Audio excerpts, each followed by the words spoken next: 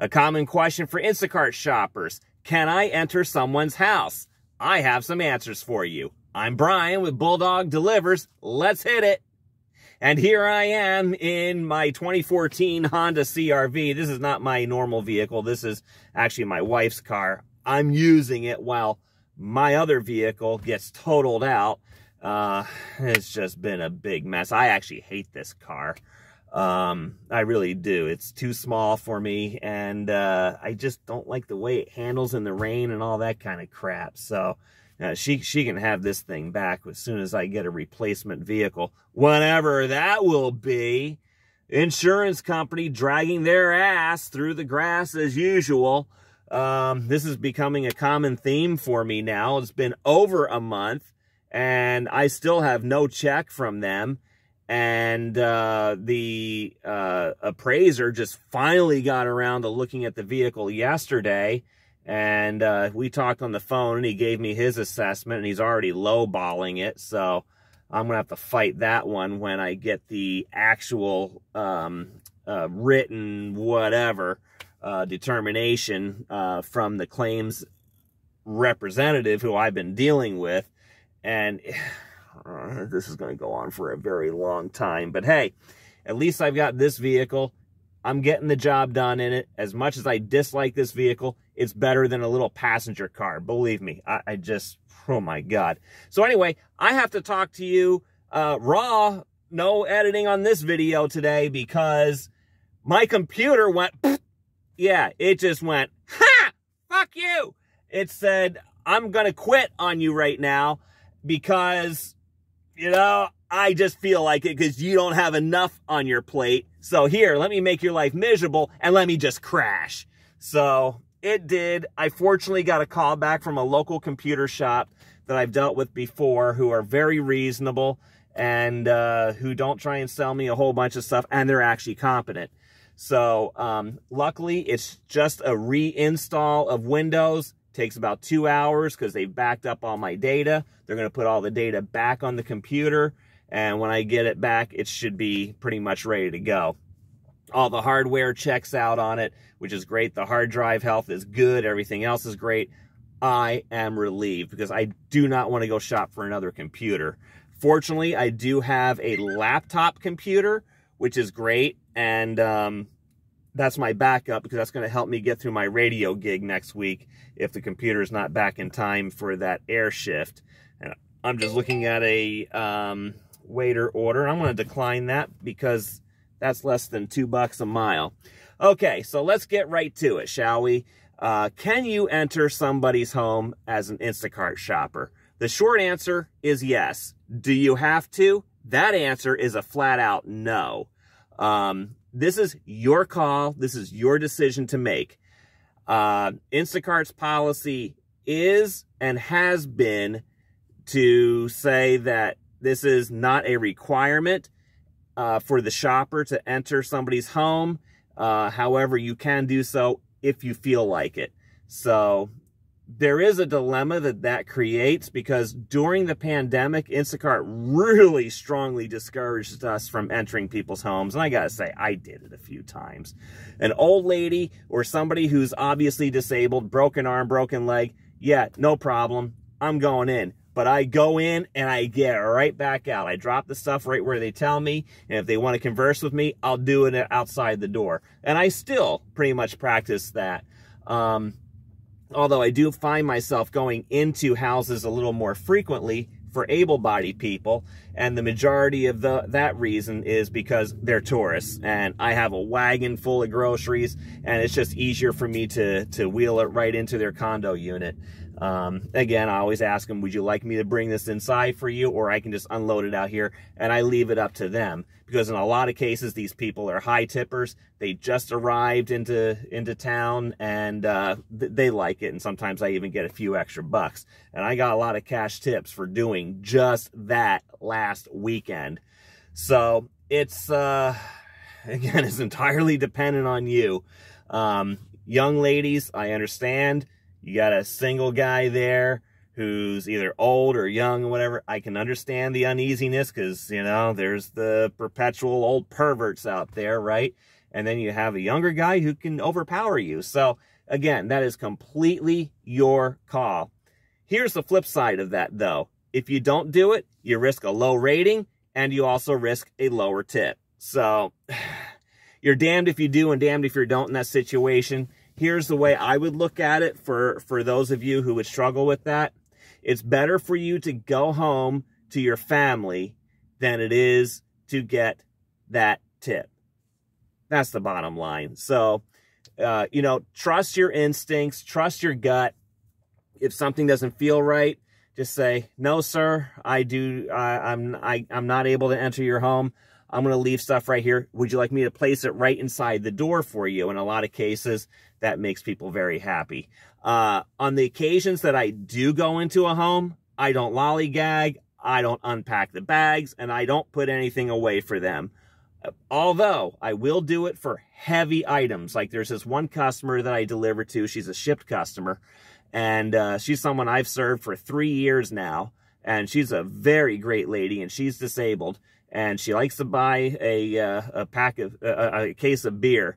And it's heavy for her to lift. So she asked me if I can put it in her fridge for her. No problem. Everything else, just put on the counter. I'll take care of it all. Her canned goods, boxes, and the like. So I'm happy to do that for her because she's a great tipper. And again, as soon as I put it in the fridge, I start walking to the front door. We converse out that way. So that's just what I do.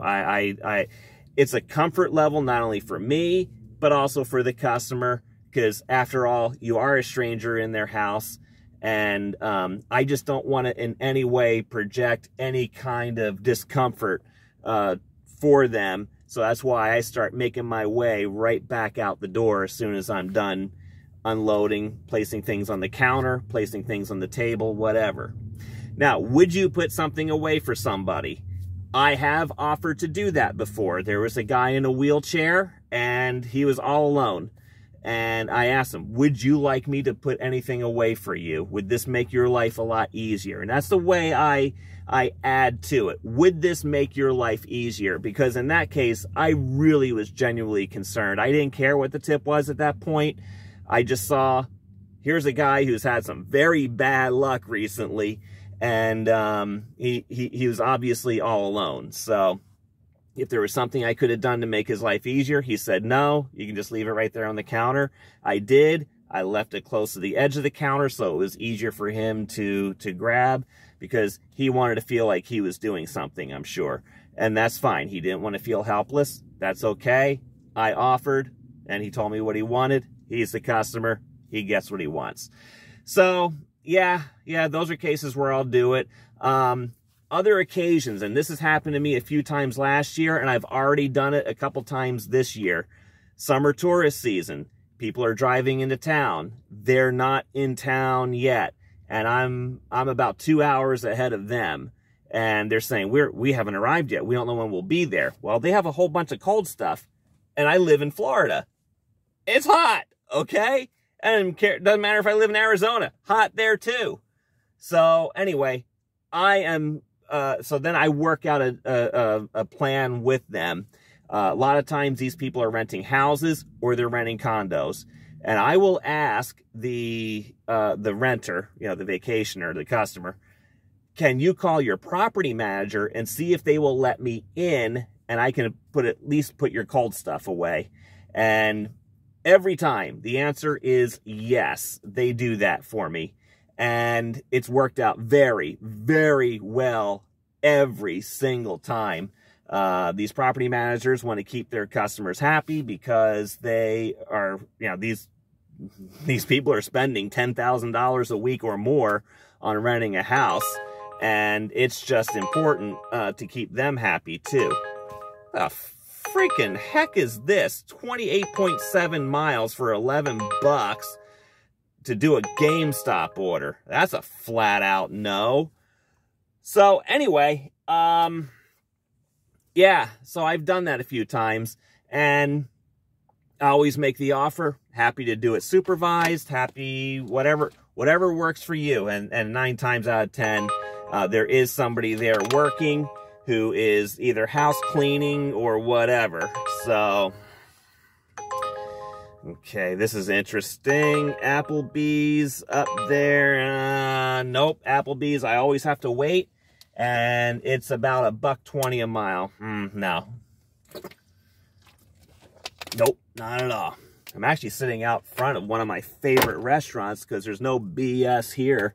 When these people have an order ready, it's ready. So, anyway, yeah. So those are situations where you can help save your order because, you know, a lot of times this will happen to you where you're standing to make 50, 60 bucks on an order. That's a flat out no already. I don't even care. If it's less than 10 bucks, I ain't taking it today.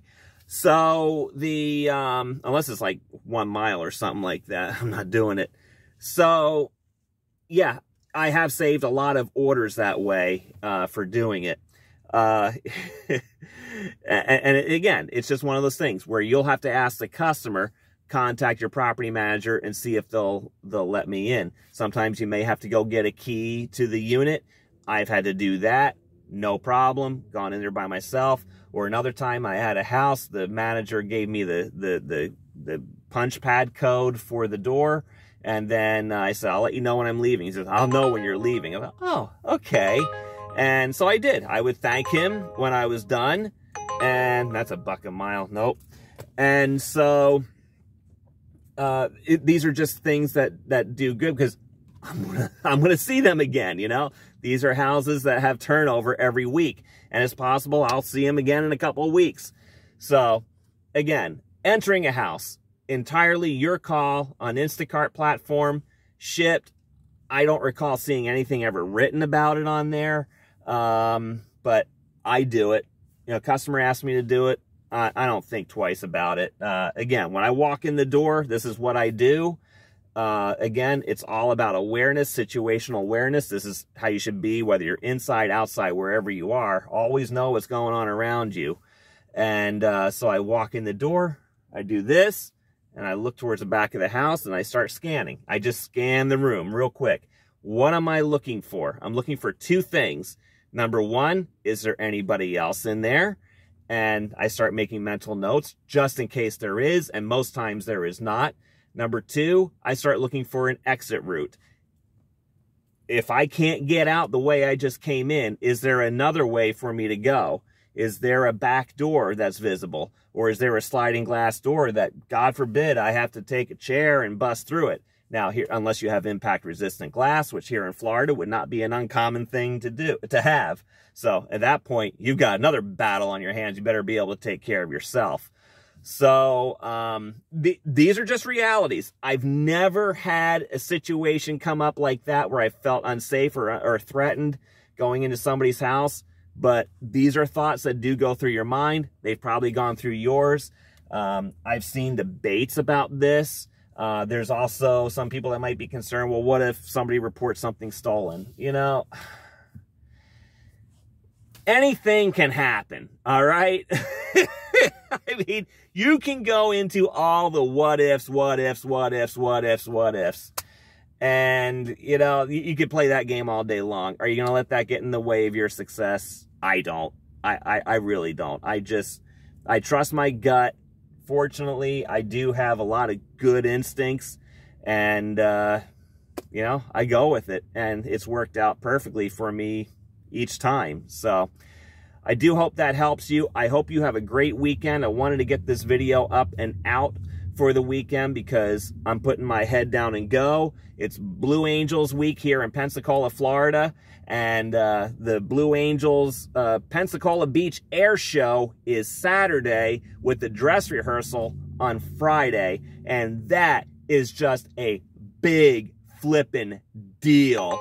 I mean, people come in from out of town all over the place, and there's just a lot of stuff happening. So it's a fun thing. If you haven't been there, I would strongly suggest you try it one year.